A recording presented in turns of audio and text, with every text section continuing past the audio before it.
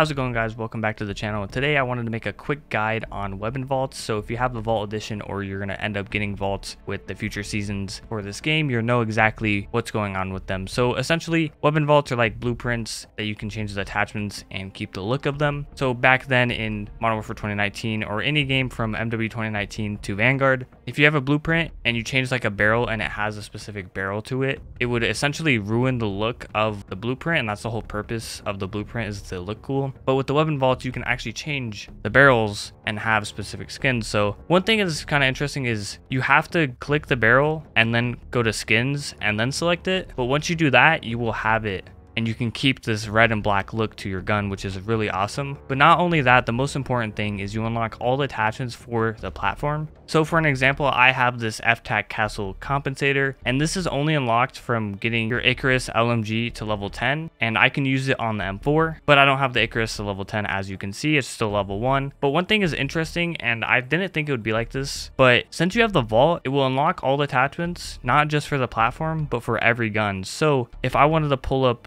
the SCAR here and go to the muzzle, it would have the same compensator. So if you have this vault or any vault that has an attachment that is unlocked through any of the guns through that platform, you will get them instantly as soon as you have the vault for every single gun in the game, which is pretty cool. And you still have to level up your guns if you want like the camos and stuff for that, but it gives you a big advantage for having like the best stuff instantly, obviously, because you don't have to level up and spend all that time to get the best stuff. But that's pretty much everything you need to know about weapon vaults in Modern Warfare 2. If you enjoyed this video, please leave a like and subscribe. A lot of you guys who watch my videos aren't subscribed, so please hit that sub button. Anyways, guys, I hope you all have a great day. Thanks for watching.